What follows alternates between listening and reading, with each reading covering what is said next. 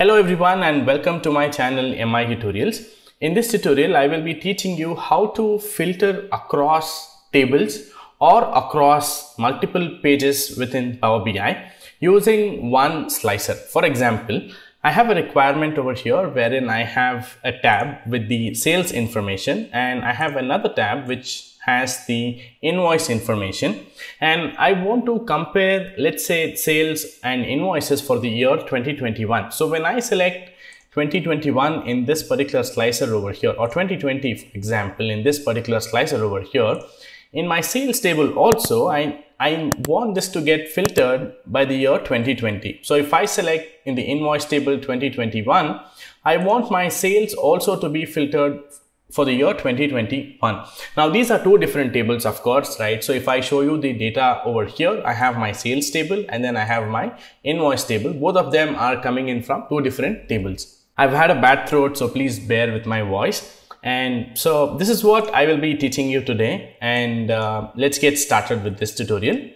Now the solution to this particular problem lies within the data model. Now what you can do is you need to add a calendar table to your model. I have made a tutorial on my channel, and if you go to my channel and search for the keyword calendar, you will come across this particular video, and in the description of that particular video I have a little DAX code which you can copy and head back to Power BI and go to the modeling tab and click on new table.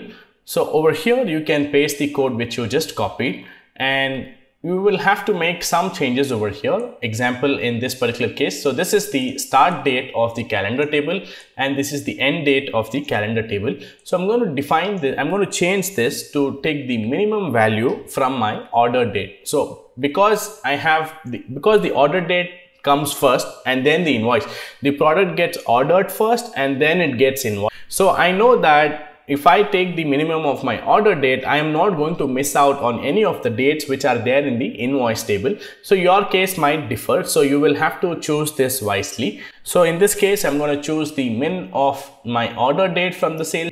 So I'm going to change this value over here as well and change this to max of order date from my sales table. Then I'm going to commit this particular code over here. Now you will see that we've created a new table.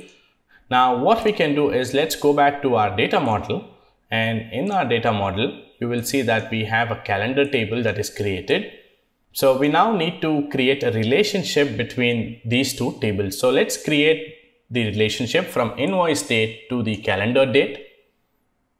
So this is the one-to-many relationship that is created. Likewise, I'm going to create a relationship from the calendar table to the order date table in our sales table. So once the relationship has been created, let's head back to our report. So we now have the table which is now showing us all the invoice spend for that particular duration that I have in that particular table, and the sales. Likewise, I have my sales table as well.